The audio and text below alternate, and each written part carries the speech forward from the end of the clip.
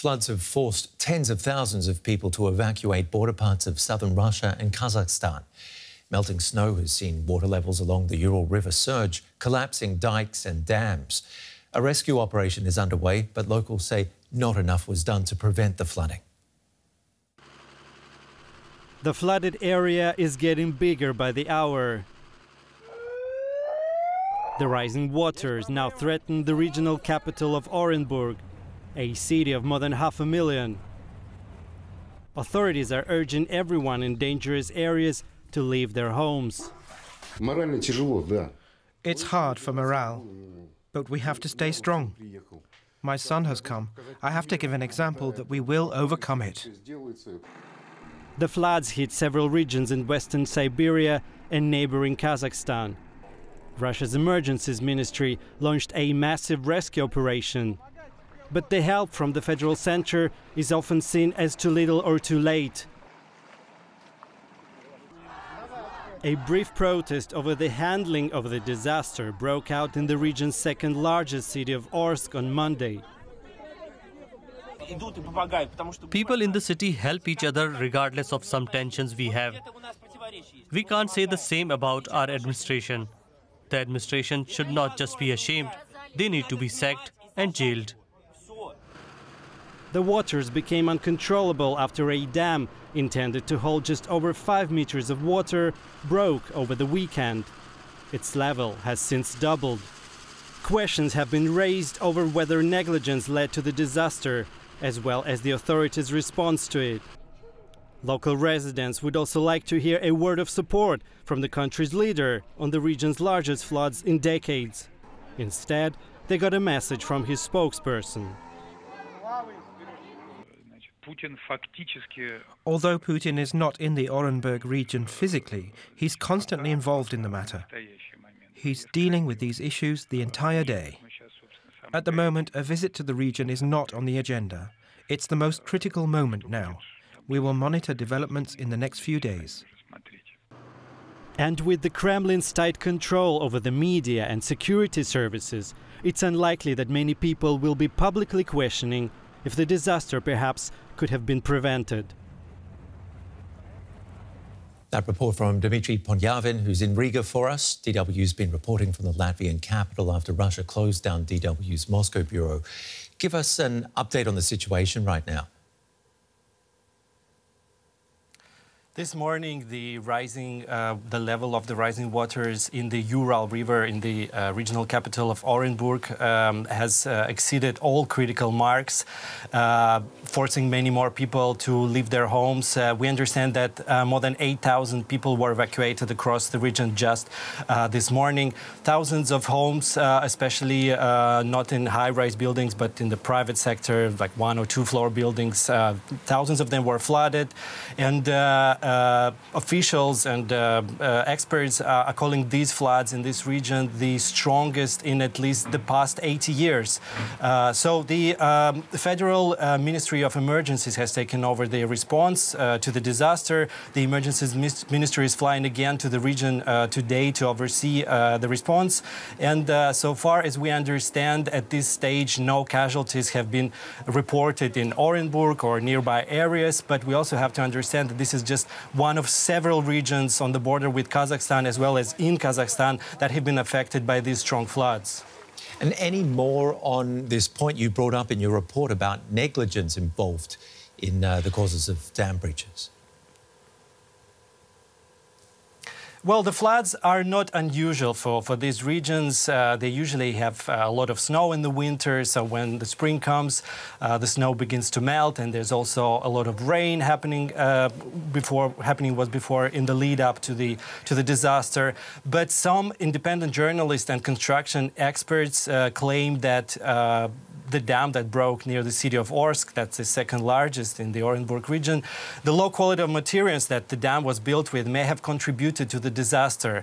So at this stage, we heard today from the Federal Minister of Construction in Moscow, denying all these claims and saying that the dam was built only to hold 5 meters of water, and then nearly double of that came. So he says that no construction of its kind could have prepared the region for this kind of disaster. But again, that's the view from the federal center.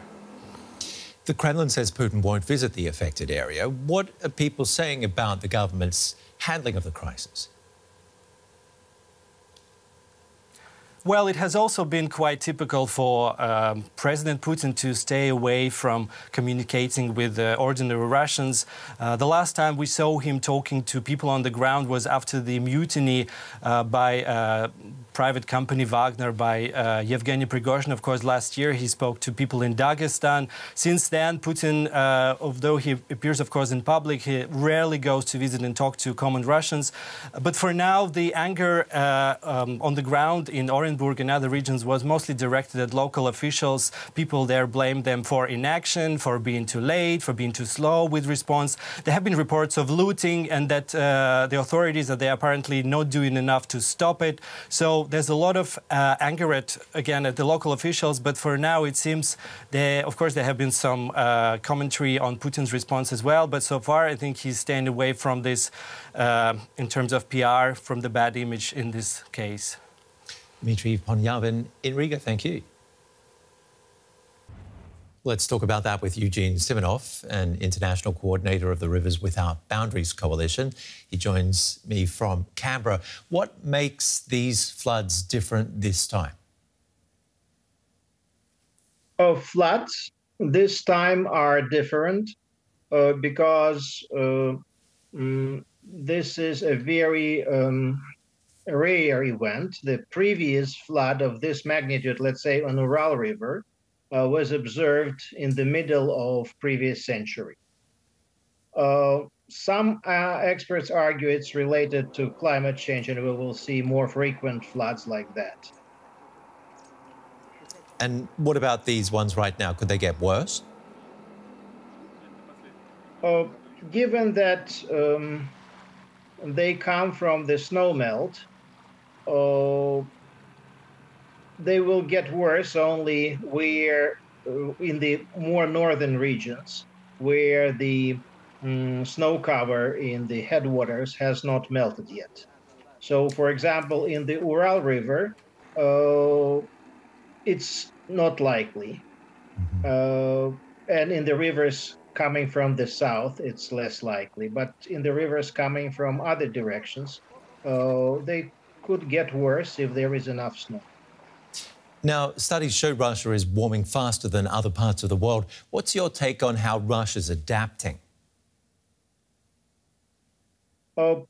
Russia has very, let's say, mechanistic habit of adaptation to floods, very much reliant on large infrastructure. So it is building dikes to protect settlements, and it is sometimes building dams with fire control function, reservoirs, like it was in Ural River, which eventually fail when the flood is big enough and exceeds the capacity of these devices, of this infrastructure. And in Orsk, in town of Orsk, we had a very clear picture on how first the flood exceeded the capacity of the flood control reservoir, and it had to release all water it receives into the Orsk. And then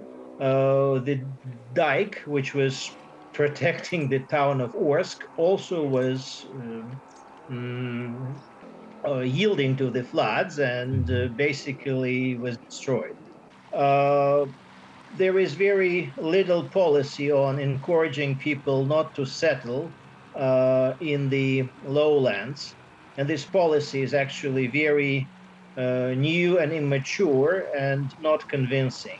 It started just, let's say, about 5 years ago when there was a new prohibition on settling inside the 100-year flood zone around rivers. But there is already so much settlements built near the water that policy should be much more proactive, helping people and helping municipalities to evolve into more protected ones, partly concentrating new construction at